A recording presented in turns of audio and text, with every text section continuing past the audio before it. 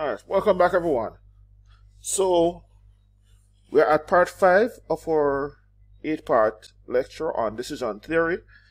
And now we are looking at Laplace, otherwise called the equally likely criterion.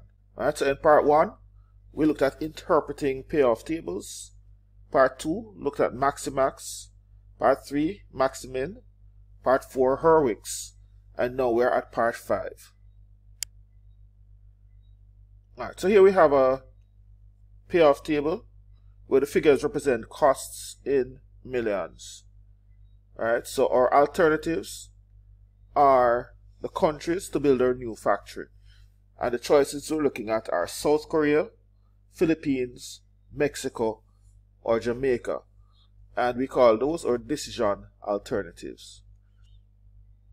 So, for Laplace, step 1 is to calculate the average result for each alternative.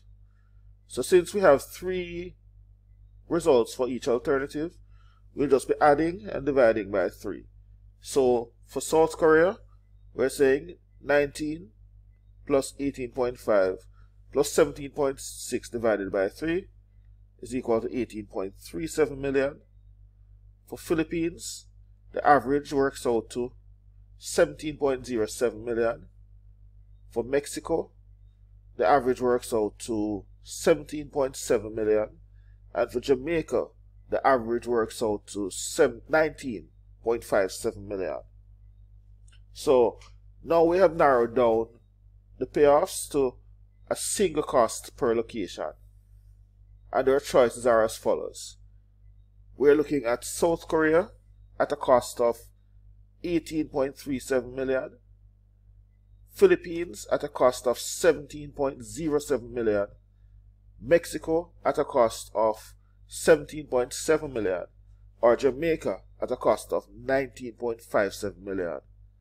Of those choices, the lowest cost would be Philippines, so any rational individual would now choose Philippines of those choices since it has the lowest cost. Alright, so here we have another payoff table. This payoff table is looking at the options available to meet capacity requirements. And we have 4 choices before us. To build a new plant, to subcontract, to do overtime, or to do nothing. Alright, so as usual, step 1 is to calculate the average for each alternative. So for build a new plant, the average works out to 96,667. For subcontract, the average works out to be 83,333. For overtime, the average works out to be 53,333. And of course, for do nothing, the average is 0. Now these figures represent profits. So of course we want to choose the highest profit.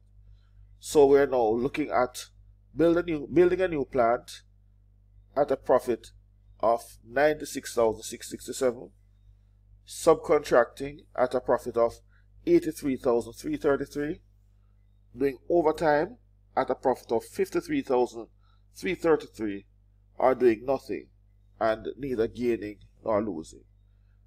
So the highest profit there is 96,667. So of course rational individuals would now choose to build a new plant.